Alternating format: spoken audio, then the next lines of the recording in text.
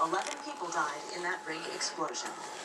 The U.S. Marine Corps is lifting one more restriction that is placed on female recruits. Next year, all female Marines will be required to perform pull-ups during their annual physical fitness test, just like their male counterparts do. It's the latest in a wave of changes the Marine Corps is making to break long-standing gender inequalities. Over the last 12 months, dozens of jobs have opened up to female Marines that were previously off limits. Now at noon, we are waiting to learn whether Baseball Hall of Fame voters will allow 3 controversial players into the Hall next year. Barry Bonds, Roger Clemens, and Sammy Sosa, seen playing here, were due to show up at the Baseball Hall of Fame, on the Baseball Hall of Fame ballot for the very first time.